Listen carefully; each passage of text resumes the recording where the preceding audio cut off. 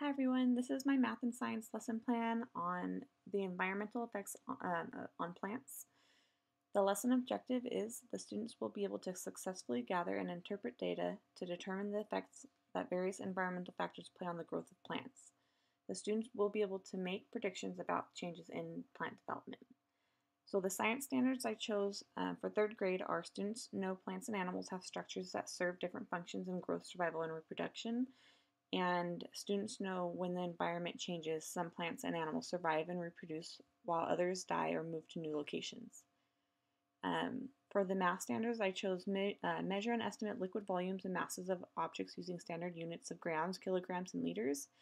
Add and subtract, multiply, or divide to solve one-step word problems involving masses or volumes that are given in the same units.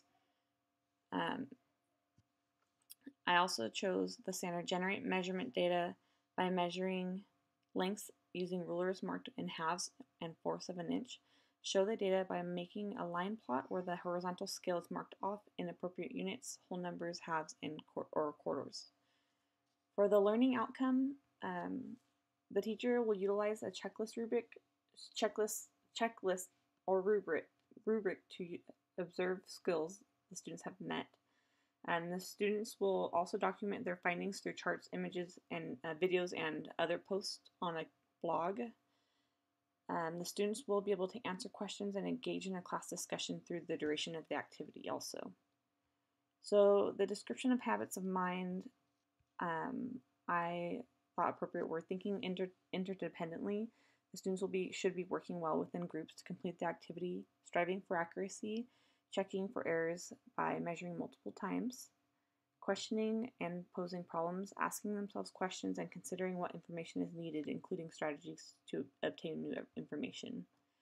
So some materials we would need are germinated seeds, small pots, rulers, potting soil, table salt, 1 liter measuring cylinder, UVA/UVB heat lamp, refrigerator or cool room, a computer or tablet with internet access, and the book Seed is Sleepy by Diana Hutz Ashton, which there's also a YouTube video of the reading, so that is also an option, another option.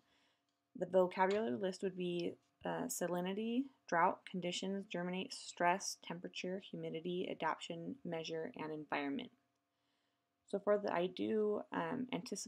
anticipatory set, I would ask the students questions, or ask the student the question, how can a plant be changed by its environment? I would also introduce and read the book, A Seed is Sleepy. I would review parts of the plants, probably using a projector or like the computer projector. Explain the different processes that plants can undergo when the environment changes, making sure to use images. Discuss how certain plants learn to adapt to certain weather and environmental conditions. I would also show the YouTube video plant structures and adaptations.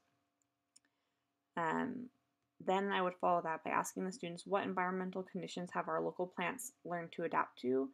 What do you think would happen if that changed? And then I would finally introduce the activity and then split the students into groups of 4. For the We Do modeling section, I would demonstrate to each group like how to set up the mini plant environments and provide an example of each plant display. And then I would also show the students how to measure and record plant growth on the provided chart. For guided practice, I would assist students in creating their own kid blog to determine their findings or to document their findings, and have students record their observations, noting the height of plants, number of leaves, degree of wilting, color of leaves, and any other symptoms such as spotting on leaves, browning of the leaf tips. To check for understanding, I would have the students create a poster or single slide presentation illustrating the possible effects of the environment on plants. The You Do independent practice, students will observe and record their data onto their blogs daily, making sure to take pictures and discuss the changes between their plants. Then at the end of the lesson, the students will present their findings using their blog and charts that they have created. The assignment or homework would be to have the students go on a scavenger hunt at home looking for signs of plant adoption in their neighborhoods or even their backyards, or lack of plant adaptation, so if there see plants that are dying, um, and take a picture and explain what that adaptation is, and then bring that into class. And then here's just a sample of a chart that they would possibly be using to document all these changes.